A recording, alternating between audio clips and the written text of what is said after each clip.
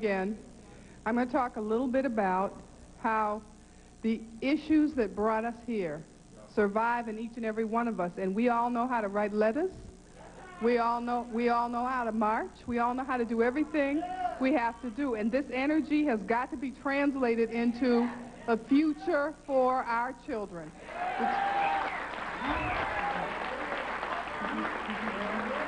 You know, throughout the whole campaign, I said all the time that you don't have to be the mayor to do something. You just have to care enough. And we were able to do a lot of things in the NACP. We still have the NACP. We were able to build a lot of coalitions across this city. We still have the ability to do that.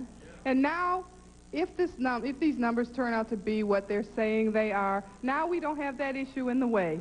And we can build some of those coalitions without anybody being concerned about that, about the race for mayor. Because by tomorrow, that will be over. Now, I want to ask Sharon McPhail, delivering kind of a conditional speech of resignation, kind of admitting, yeah, if the numbers hold up, I've been beaten. But she said the thing that brought us together will keep us together. She congratulated Dennis Archer and complimented all the people who worked with him and campaigned so hard, and said the values that they all pursued will still be the values of the entire community. So Sharon McPhail delivering kind of a conditional speech of defeat, saying she lost. Very strong, positive woman. Yeah, very strong woman and a very bright woman. And probably learned a lot about campaigning and that kind of thing this first time out.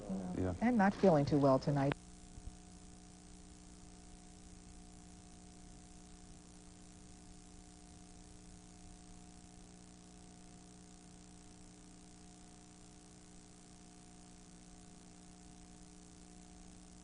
Monday Night Raw, Macho Man. Yeah. Macho Man Randy Savage. Yeah. I understand you're going to be arriving ringside in an Egyptian sedan. A party sedan. My question to you, Macho Man, is that a single or a double sedan? And is it with or without Vestal Virgins? Look, it can be a double. You can come with me if you want. It's with Vestal Virgins. I'm excited. I bet you are excited. Real excited. We're all excited for WrestleMania, and we're all excited for the next matchup. It's one-on-one. The Ugandan Giant, the Mighty Kamala versus the Evil Clown.